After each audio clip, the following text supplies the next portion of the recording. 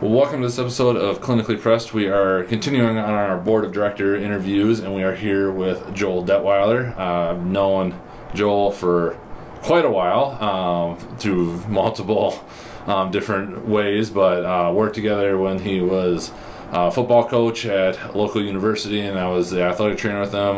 Enjoyed those times together, and then now work with him as financial planning and wealth advisement, which is obviously a good thing, but he has done a lot, even just from that little bit of an intro in his career as it relates to the health and wellness and fitness, and then also now kind of taking a whole completely different look at it, but then still being tied into sports. We were just talking off recording about recruiting for his daughter and how that's starting, which I'm sure will be interesting, being on the other side of it now, having recruited many of people in your time. But before we get kind of talking more about the board, just wanted to turn it over to you to kind of fill in your background, because it really is unique in a lot of different ways.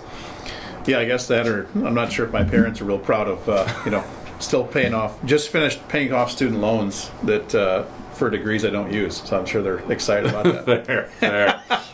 But yeah, so I've been fortunate to meet a lot of really cool people through the whole process, and I think it's really shaped who I've been able to become, and I have a lot of really good mentors. That's one thing I'm pretty happy with and pretty proud of, or I guess I feel lucky to have those people in my life. But starting off, grew up in a small town, Oregon, Wisconsin, just south of Madison. Small town kid, 3-sport athlete. Went to University of Wisconsin-Platteville, played football there. Pretty much majored in football, I think, the first couple of years. Fair. Honestly, was an engineering major, but don't know that I really had that set necessarily. I think it was like, I like construction, so I'm going to go move things around and see what happens. But yeah. But played football all 4 years there, got my engineering degree there in civil engineering, and then decided I went and worked on an oil refinery in Houston, Texas. I've worked in Chicago, Illinois, different things like that as an engineer, and then came back, went to grad school for engineering at Madison. Had an opportunity to be a research assistant there, which was pretty cool. Met a lot of good people there.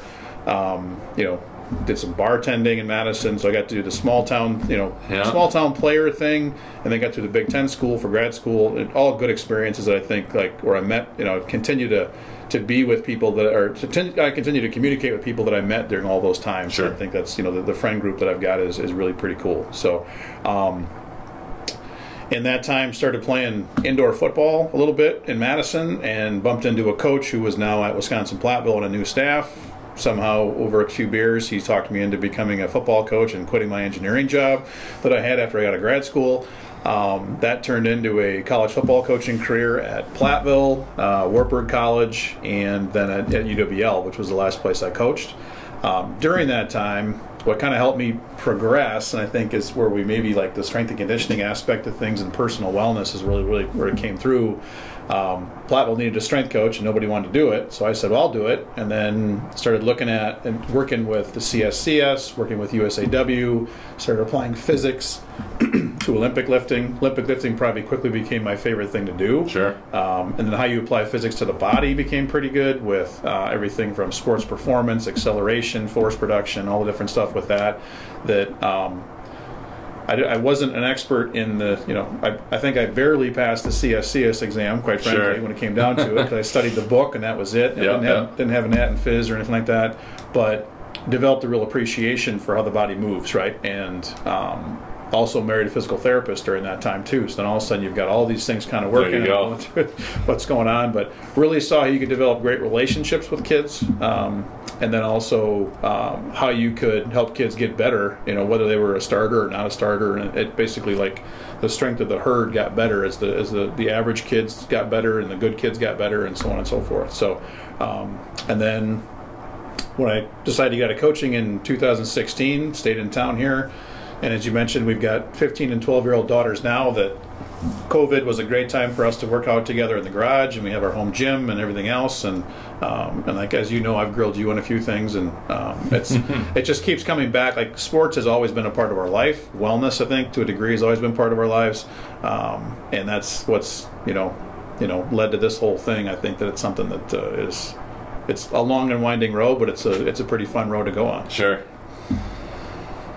So what made you want to join the board when I asked you Sure. / requested to join? I think that it was the people who are on the board Sure. are very passionate about what they do. Yeah. Right?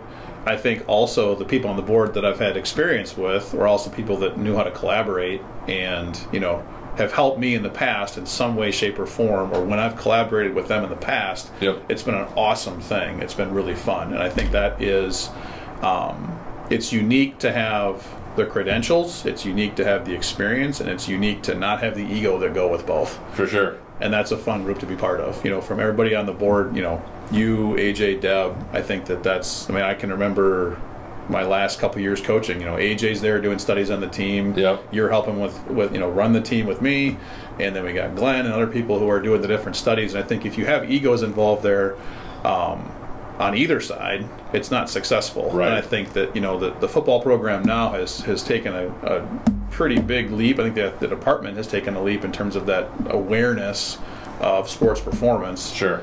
And I think that was the seeds of that were sowed back when we first started just getting together, saying, Yep. "Yeah, let's get this to work. Like this is Yep. let's make this happen." I think that was kind of cool. You kind of referenced this a little bit just in kind of talking about your background, but what unique skills or experience, connections do you bring to help with the goal of making the complicated simple and giving back to the community? Yep. Well, number one, hopefully I can, with working like from a financial standpoint, I think I can, whether it's cash flow, how to work with, it's like how can we be beneficial? How can what we do be beneficial to someone in the community? Right. Right. And then, or how can we be beneficial to attract people to be part of the program? Right. To then help the rest of the community. So from a financial standpoint, I'm not like the end-all wizard, but I think that I, understand those. If I can understand that basic building block and how you can attract people through those means, then I actually have the, I guess the certifications behind it to go say, okay, well let's go work with this. Right. So I think bringing that to the table, one, is helpful, but two, I like you said before, the collaboration of being able to help people. And just the appreciation, I think, for what's going on. So part of it is just being a good salesman, being able to say, hey, here's what we do. Right. And it's way easier to talk to somebody when you say salesman. I guess maybe it's sometimes a 4-letter word, but it also is the idea that if you talk to someone who's passionate about the project, Yep. they may still be a salesman and trying to sell you. Like Right. I may go someplace and try and talk to a benefactor to say, hey, can we get your help? Right. But if I'm passionate and believe in the program, I think that's where I can be of service, so to speak. It's easier. I do sales every day. Right. Talk to people every single day. Yep. But I think I'm successful when I'm passionate about what I'm talking about. For sure. And that's what I think is probably, hopefully, what I bring. I don't know if I say the most, but that's what hopefully I bring that to the party. So, Yeah, I know that's something that AJ and I talked about a lot.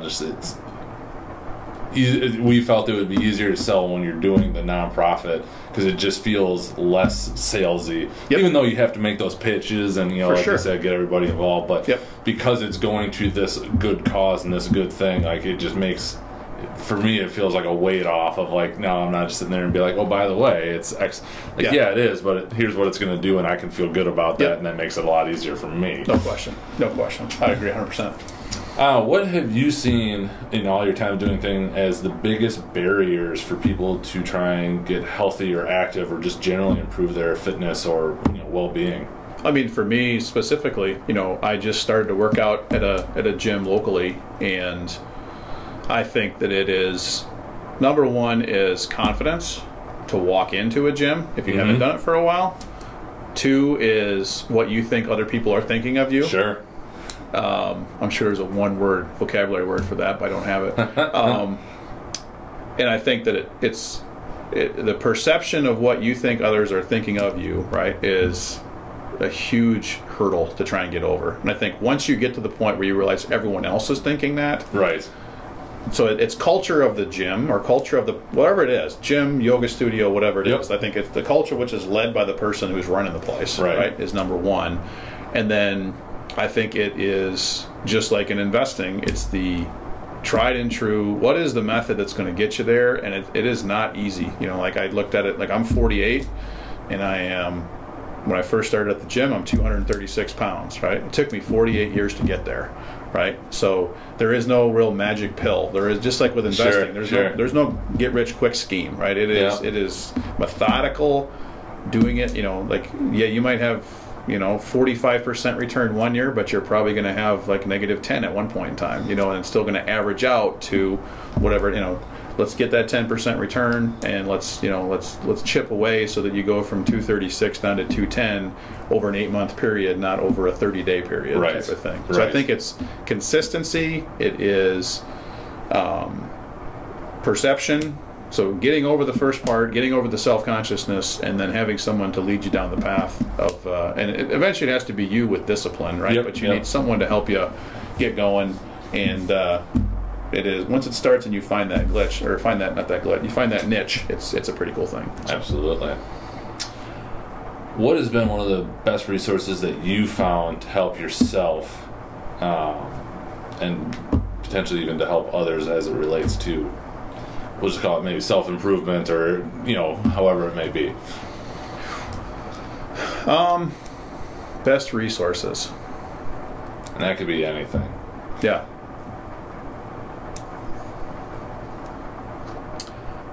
Honestly, probably for me in particular, being an engineer mind and being kind of analytic and also maybe a little bit like techie, I guess, to a degree, is like what things can, it's like our CRM, it's called, right? Or which is, it's like, you know, like using Salesforce or using some type of calendar system where you can, like, I'm big on like checking the boxes. Like I like to see progress. You know, it's just a little bit of progress where it is, can you, you know, I'm a list maker, I guess, for lack of a better way of saying it. And it's, can you, and when I'm off the list, I'm off the rails, you know, and I'm all over the place. When I'm on the list, I'm not always on the rails 100% of the time, but I am more than I'm not. Right. And I think that's helpful, where it's, you know, probably the organization of my day, just like I would do with freshman football players, or I did myself as a freshman with my, you know, extremely wonderful first semester 2.38 GPA, which I still remember.